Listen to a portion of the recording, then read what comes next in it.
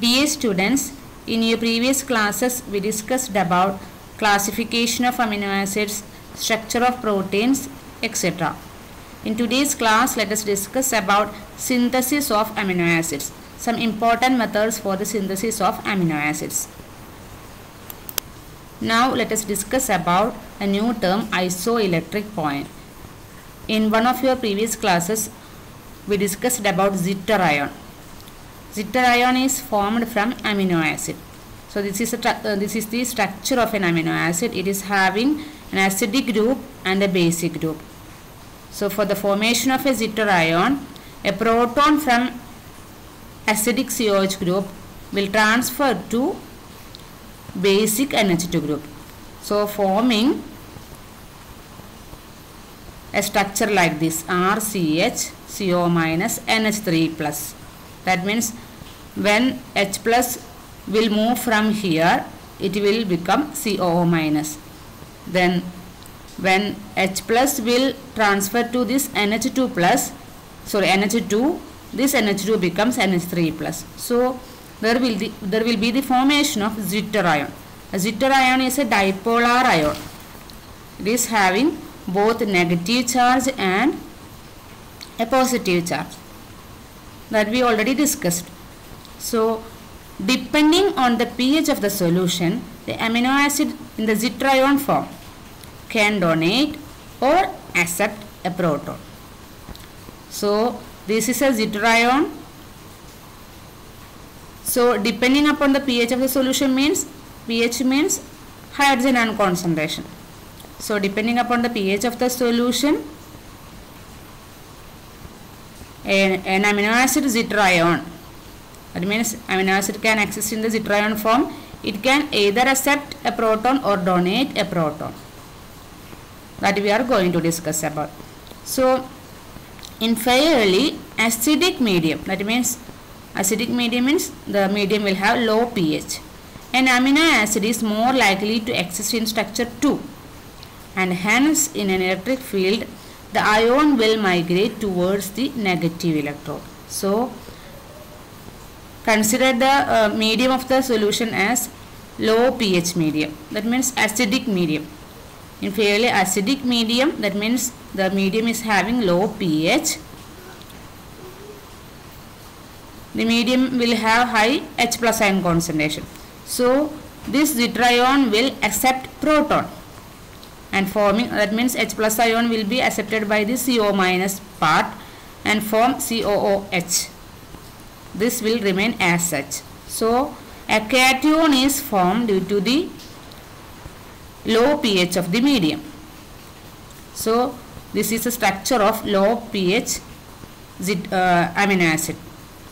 That means when the amino acid is in a low pH solution, that means acidic solution, it will have a structure like this, that means a cationic structure. So it can move towards negative electrode when we apply electric field.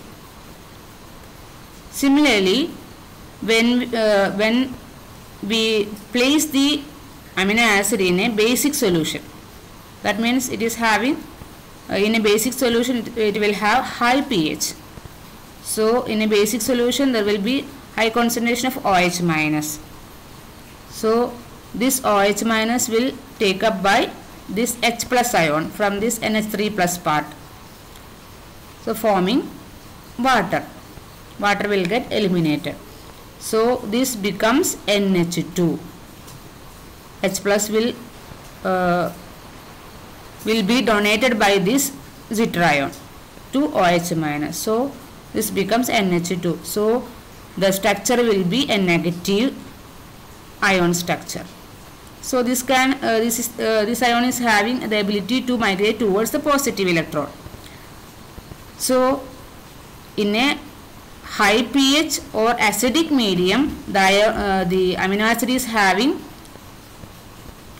a cationic structure, and in a high pH or basic medium, amino acid is having a negative ion structure, that means anionic structure, and will migrate towards positive electron. but there is a certain condition, that means at a intermediate pH. We already discussed about low pH and high pH median condition. So there will be an intermediate pH condition. So at a certain intermediate pH, the amino acid will exist as the zither ion 1 with no net charge, and hence will show any preferential movement towards cathode or anode. This pH is called isoelectric point of the amino acid. This is the characteristic of a given amino acid. That means at an intermediate pH, the amino acid will exist as zither ion form. It will have both a negative part and positive part. So it will not show any preferential migration towards positive electrode or negative electrode. That means it is having both positive and negative part. So that particular pH is called the isoelectric point of the amino acid. This is the characteristic of an amino acid, means each amino acid is having a particular isoelectric point. So that is about that's all about isoelectric point. So let us define what is isoelectric point. It is the pH at which an amino acid zither ion carries no net charge and hence shows no tendency to migrate either towards the cathode or the anode. When placed in an electric field is known as isoelectric point of the amino acid. So this is the structure of amino acid. Amino acid. Amino acid can exist in a zither ion form. So at a particular pH, the amino acid shows no migration either towards cathode or anode. That particular pH is known as isoelectric point of the amino acid. That means when we place an amino acid in a electric field, it will never show any migration either towards cathode or anode. So that particular pH in which the amino acid neither shows any migration towards cathode or anode, that particular pH is known as isoelectric point of the amino acid. So actually isoelectric point is not a point, it is the pH. Not a point, it is the pH at which amino acid neither migrates towards cathode or anode when we place it in a electric field. So you don't consider it as a point, always think it is a pH. Then here we have the isoelectric points of some amino acids. The isoelectric points of neutral amino acids alanine, phenylalanine and proline are 6.1, 5.5, 6.3 respectively, near to 7, the neutral pH. The isoelectric points of acidic amino acids, example aspartic acid, glutamic acid, they are 2.8 and 3.2 respectively, similar to the acidic pH. Then isoelectric points of the basic amino acids lysine and arginine are 9.7 and 10.8, greater than 7, the basic amino acid for basic amino acids. So this is about isoelectric point. Now we are going to discuss about synthesis of amino acids. There are several methods for the synthesis of amino acids. Here we are going to discuss about two important methods. One is Strecker synthesis, another one is amino-malonate synthesis. In your syllabus we have only these two methods, Strecker synthesis and amino-malonate synthesis. One more method is given in your textbook that you have, then you don't need to learn about that method. So first synthesis method is Strecker synthesis. In Strecker synthesis of amino acids, what we are doing is an aldehyde, when treated with a mixture of ammonium chloride and sodium cyanide or potassium cyanide gives the corresponding alpha amino nitrile, which upon acidic hydrolysis yields the corresponding amino acids. So this method involves the treatment of aldehyde with a mixture of ammonium chloride and sodium cyanide. Instead of sodium cyanide, we can use potassium cyanide also. First we will get an alpha amino nitrile, an addition product, which on acidic hydrolysis finally we will get amino acid. So let us discuss about the chemical reaction for Strecker synthesis. So in Strecker synthesis, a mixture of ammonium chloride and sodium cyanide will react with an aldehyde.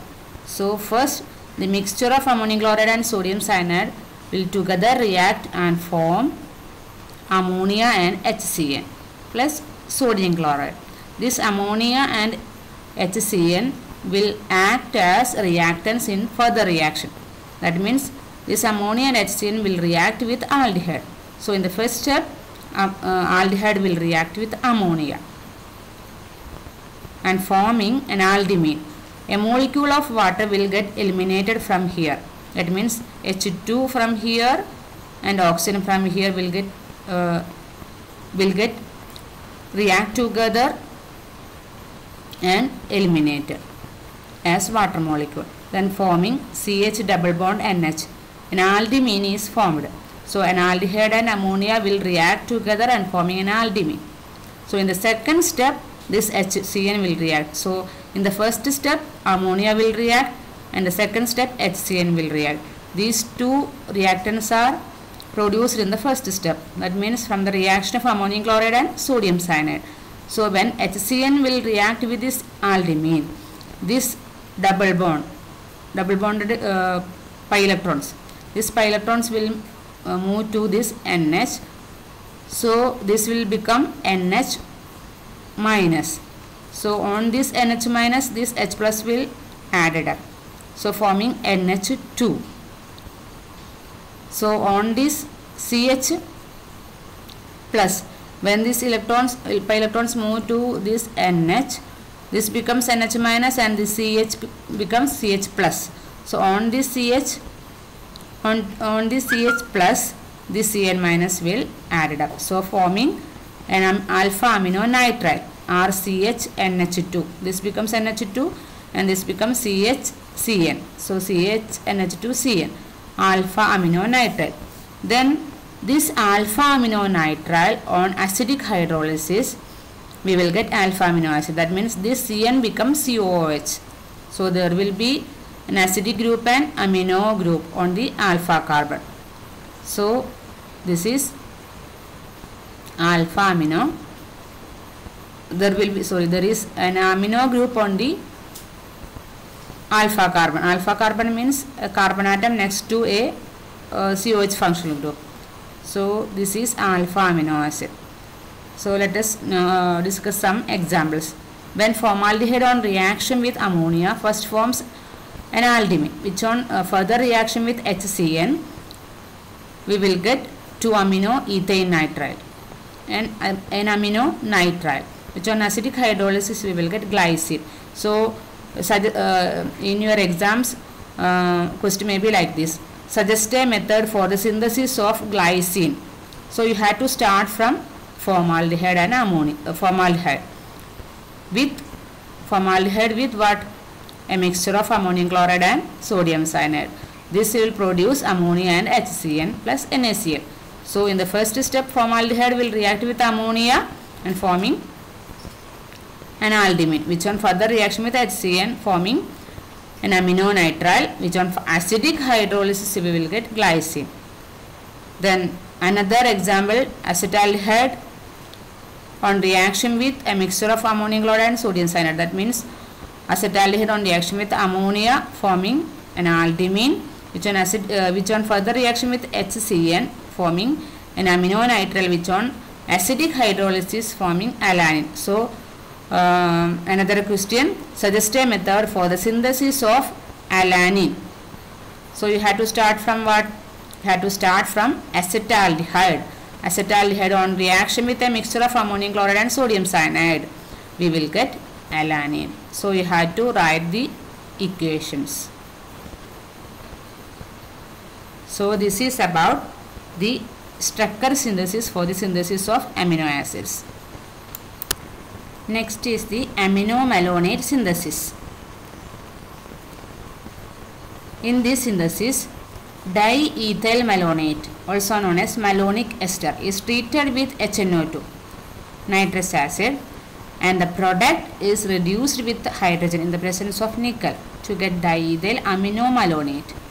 Then this is acetylated with acetyl chloride and treated with sodium ethoxide to get a carbanion. Then the carbanion is immediately made to react with the required alkyl or aralkyl halide to get alkyl or aralkyl substituted acetamido-malonic ester. Then alkaline hydrolysis followed by acidification yields an alpha-amino dicarboxylic acid, which being unstable undergoes thermal decomposition to yield the corresponding amino acid. So this involves a number of steps. So let us know the chemical reaction.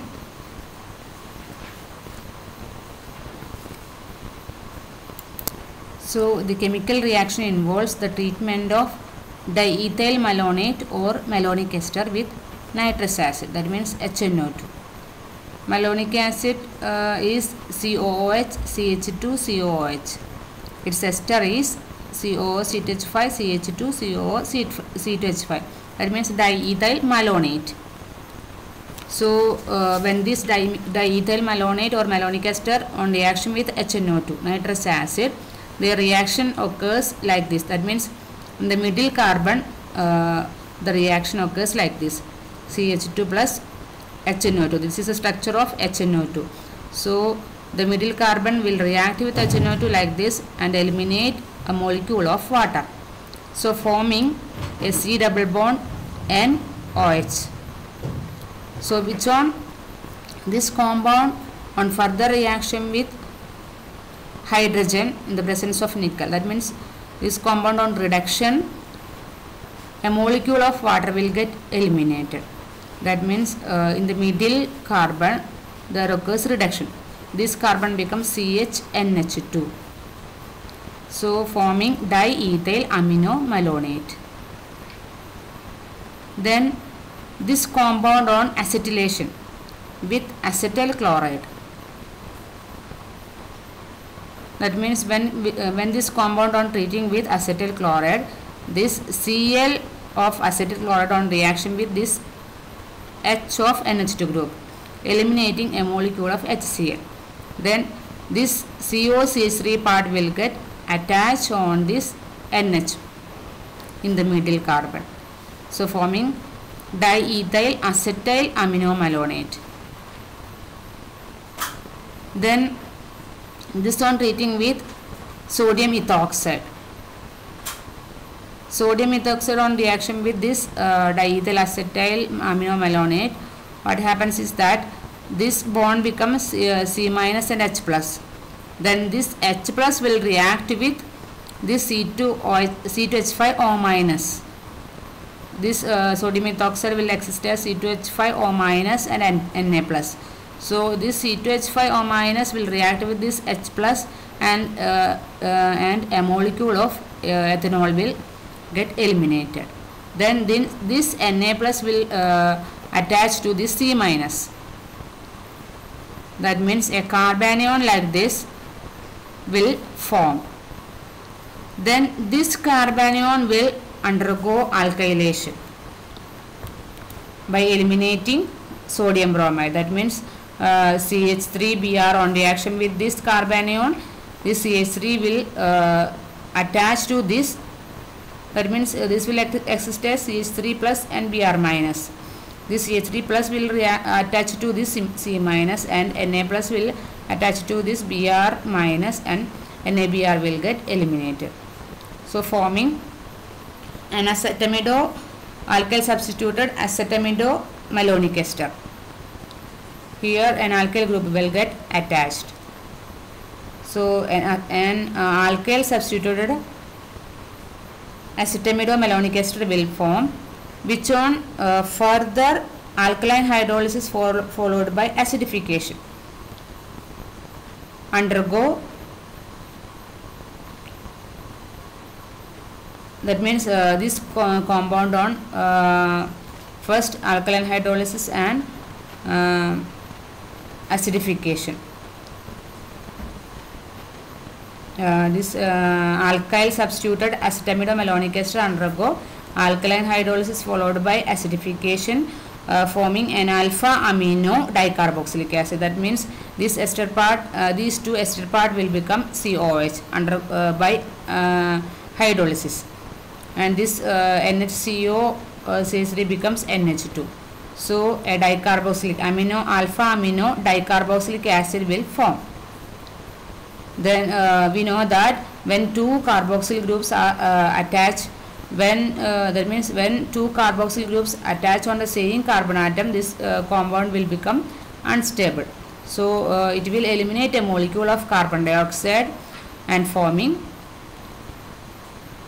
an alpha amino acid. Here we have alanine. We have the compound alanine obtained from diethyl malonate. So we have lots of steps in the aminomalonic ester synthesis, aminomalonate synthesis. So first we have to treat the diethyl malonate, that means malonic ester, with nitrous acid. It will form a compound like this by the elimination of water molecule.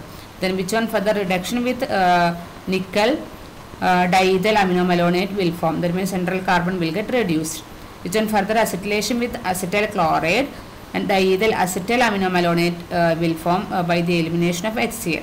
Then which on further reaction with sodium ethoxide, a molecule of ethanol will get eliminated and forming a carbanion. This carbanion will again react with an alkyl halide and so forming an alkyl substituted acetamidomalonic ester, which on further alkaline hydrolysis followed by acidification forming an alpha amino dicarboxylic acid, which is usually unstable and undergo thermal decomposition with the elimination of carbon dioxide forming an alpha amino acid. Here we got alanine. Alanine is nothing but a derivative of glycine. Glycine is CH2 NH2COH. From glycine, one of the hydrogen is replaced by CH3. We will get alanine. So these are two important synthesis methods for the amino acids. One is Strecker synthesis, another one is aminomalonate synthesis. These are two important methods. Means this question will usually comes in your exams, university exams. So you had to write the chemical, write and practice the chemical reactions. Then only you will get the chemical reaction in your exams. So that's all about the synthesis of amino acids. Thank you.